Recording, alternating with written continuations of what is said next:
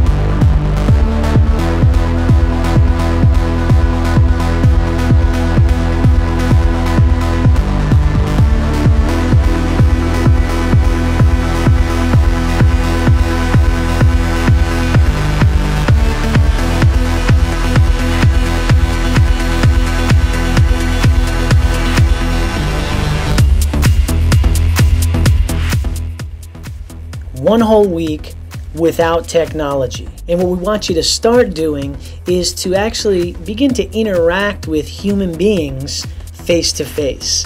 Spend some quality time with your families. Actually try to sit down at the dinner table while your family's having dinner and open up a conversation.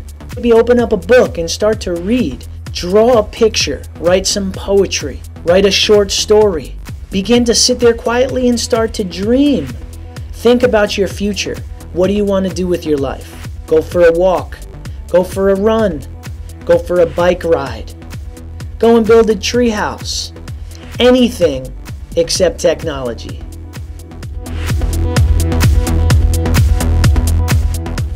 You know you're addicted when you can type faster than you can talk. You check your unread text messages or emails before you check your missed calls. Your friends try to get in contact with you to see if you're okay if your status on Facebook says offline. You search for an answer to a question on Google when all along you realized that you knew the answer already. When you no longer need to pick up your phone and text message your friends because you use Facebook instead. When you don't even know what a newspaper looks like.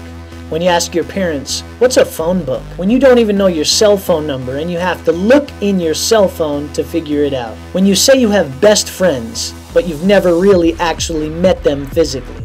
When you no longer go into the grocery store, instead you order through iPOD online. That's me. When you look forward to go to the bathroom so that you can have a little bit of quiet time to search the internet. If you've ever text message or written an email while on the toilet. If somebody asks you for your address and you say which one, AOL, Yahoo, or Google. When the first thing you do in the morning is check your email, Facebook, or Twitter. You feel totally naked without your cell phone in your hand. When there's a computer in every room of your house. If you sleep with your cell phone on right next to your head at night. If you wake up several times in the middle of the night just to check your text messages. When you update your Facebook status for no apparent reason. If you check your Facebook or Twitter accounts several times during school hours. If you check your Facebook or Twitter account during office hours. When your nervous habit is to refresh your inbox to see if anybody emailed you several times an hour. If the last thing you do at night and the first thing you do in the morning is go on your phone, then you know you're addicted to technology. So why don't you come along for the ride this whole next week from Friday the 18th to the 25th.